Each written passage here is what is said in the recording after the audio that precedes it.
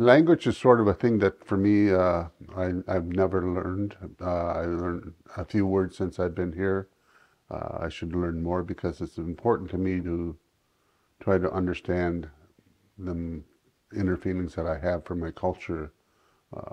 I've been around Caldwell's person. I received my status around 1990, and I visit quite often when I was living up north down here to just to engage with the community because the atmosphere, the feeling inside was overwhelming when I came down to visit. It was like, if I ever said I was home, in fact, that's what I said at my first meeting when asked by Chief Larry Johnson, introduced me, said, would you like to say something? I said, yeah, I'm home.